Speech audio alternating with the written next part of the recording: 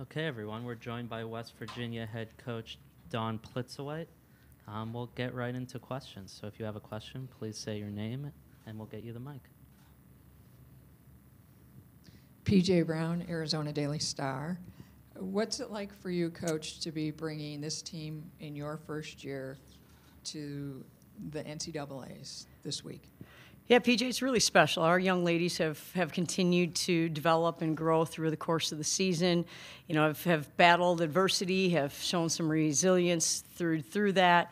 You know, and so to now have an opportunity to play on the biggest stage is something that our players are really excited about. You know, and so now it'll be a matter of, we haven't practiced yet, so we don't know what that's going to look like. When are we really excited and we're just really excited to be here, or are we excited but we're, you know, going to go about doing our business the way we normally do? So we'll have to kind of see how that all works out, because we haven't been on the court yet.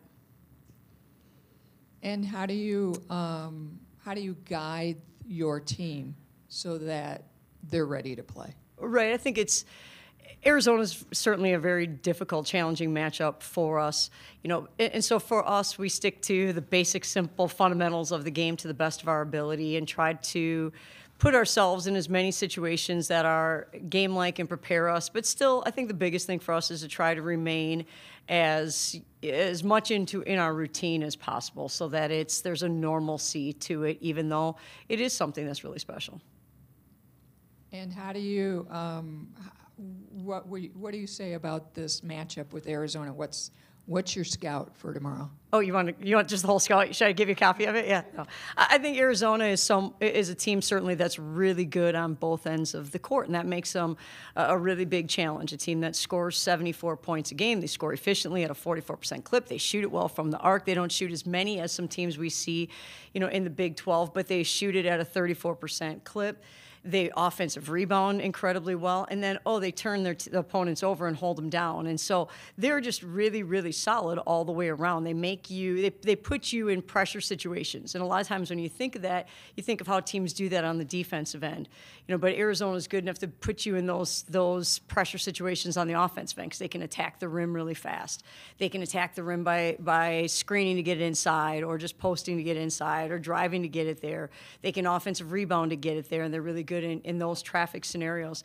And then when teams that we've seen try to do everything they can to take that away, well, then they just kick it out and shoot it. And obviously they shoot it at a very good percentage too. So the pressure they put on you isn't just on one end of the court, and they're really good on the defensive end and turn teams over as well. But we've got to be really good at being in an attack mode, if you will, on both ends. Attack, but in control. And that's something that, you know, I think as a team has been a mindset for us. It's something that early in the year we would attack, but we weren't very controlled. We turned it over a lot more, and we attacked on the defensive end, but we fouled a lot more. And so now I think just kind of carry into what we've been working on and take that to another game is going to be something that's really important for us. Was that a good scouting report? Did you get it all? Okay. Without giving you anything, was that good? Gave you a lot with nothing? Okay, perfect. That was good. Yeah. And what would you say is West Virginia basketball? What are you going to bring tomorrow that's just how you put your stamp on the program? Well, I think our young ladies have done a great job of competing. And obviously when you look at our stats, and obviously you have, and you've studied who we are, and so has Arizona and our opponent, but we're not an offensively efficient team compared to a lot of other teams out there. So we have to find a way to put our young ladies in positions to compete for possessions and finish plays and make our opponent try to feel as uncomfortable as possible and give ourselves opportunities when you can really score. And you're an offensively efficient team, you can make up for a lot of things. You have a margin for error. We don't have as much of a margin for error because we're not that high-powered offensive team yet.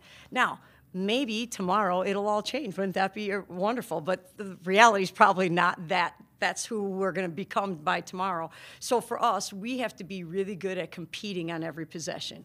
We've got to scramble and find a way, whether that's on the offensive end or the defensive end, to put ourselves in positions to battle that possession. So, you know, when you hear coaches say, we've got to play one possession at a time. We really do. We have to try to battle for every single possession. We've got to find a way to win that one because everyone is important for us since we don't have a higher ceiling or higher margin for error, if that makes sense.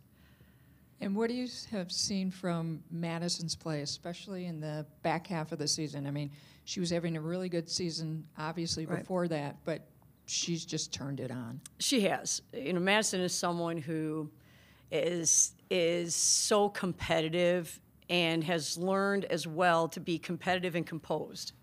She's someone who has always been a leader, from our understanding, long before we got to West Virginia. She's been a great leader within the program, and now she is leading in so many different ways.